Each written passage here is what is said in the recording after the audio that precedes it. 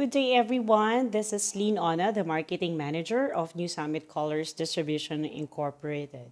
We have an important announcement for those who joined and for those who are planning to join our competition that we made changes in our schedule for the competition. This is to give way to your safety and, of course, to give you ample time to prepare for your hair color creation. So right now, since we were able to give some informations all throughout this weekend with regards to the mechanics of our competition, so we decided that we have to move the timetable for our competition. So as flashed on your screen, we have made some changes in our competition.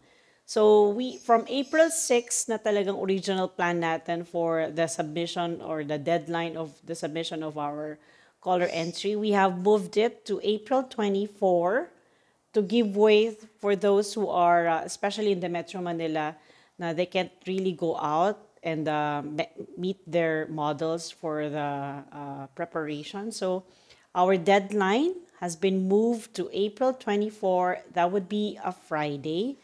So the time for the submission of this color entries would be at around 12 noon. So after ng 12 noon, di na po natin talaga i-honor or i-accept ang ating entry. So again, from April 6 na original plan natin for the submission, your deadline of submission of your entries, this has been moved to April 24. That would be on a Friday.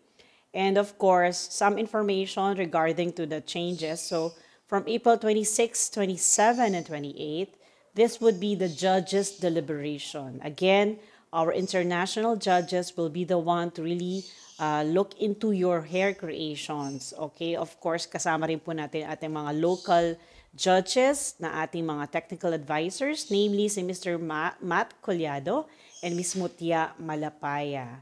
And on April 29, this would be the official posting of your entries in our Organic Professional Facebook account. So this would be on April 29, Thursday.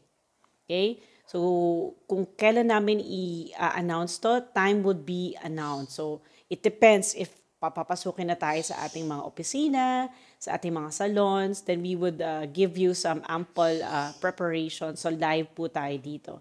At least nandun yung ating abiso na ang ating official posting of our entries would be on April 29 and Thursday. And of course, the announcement of our top 12 has been moved to May 3. That would be on a Monday. And on May 4, we will be announcing the Best in TikTok Awards. So, ayan yung mga changes natin sa ating competition. And of course, ang pinakihintay ng lahat would be the announcement of our national champion, the first runner-up, and the second runner-up would be on May 7, Friday. Definitely, the announcement of the winners would be live around 6 p.m. in the evening, wherein lahat po tayo ay nasa bahay na, in the comfort of your homes, at talaga naman nandun yung momentum paggabi na, diba? So lahat relax na, so lahat nag-iintay na. So we will be flashing on the screen the changes in our competition timeline and dates to remember.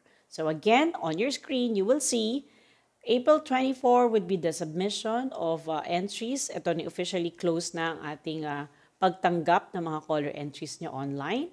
And April 26, 27, and 28 would be the deliberation of our judges. April 29, that would be on a Thursday, we will be posting officially your entries in our FB. And this will start the like and share competition din natin, which is comprised of the 10% criteria for judging.